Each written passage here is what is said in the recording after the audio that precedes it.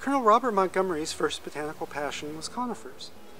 He started collecting them at his estate in Cobb, Connecticut back in the 1920s, and this interest continued throughout the rest of his life. He added to this passion an interest in palms and cycads when he moved down to Coral Gables, Florida in the early 1930s.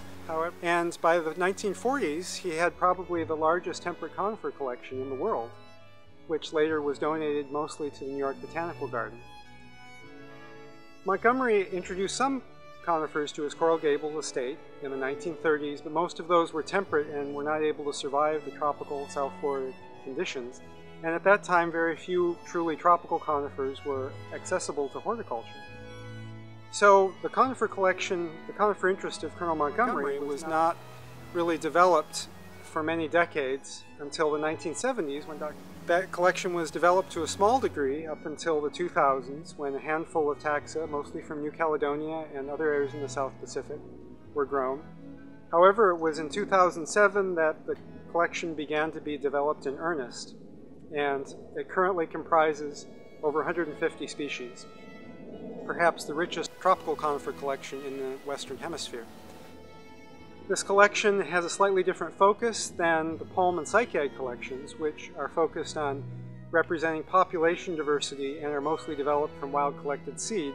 By contrast, the conifer collection is mostly developed by vegetative propagation from cuttings from botanical collections at gardens in the United States and abroad. And it's mostly focused on taxonomic diversity rather than population genetics. So usually we only have a few representatives of each species, but the uniqueness of the conifer collection is that very few gardens grow tropical conifers at all, and it has become a very useful research because of its unusual and unique nature.